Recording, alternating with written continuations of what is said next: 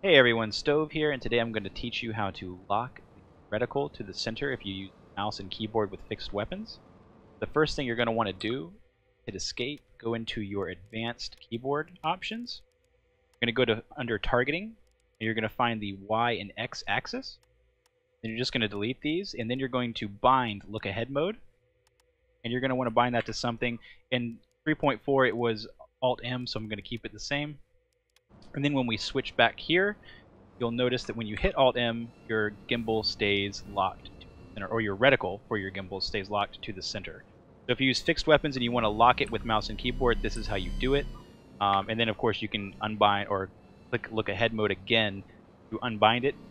And then you're going to have to click the gimbal button, which is now J, to unlock and lock your gimbals at the same time if you do have gimbals and want to use your gimbals. So just remember that Alt M will lock it, and then J is going to be to lock and unlock your actual gun gimbals on your ship.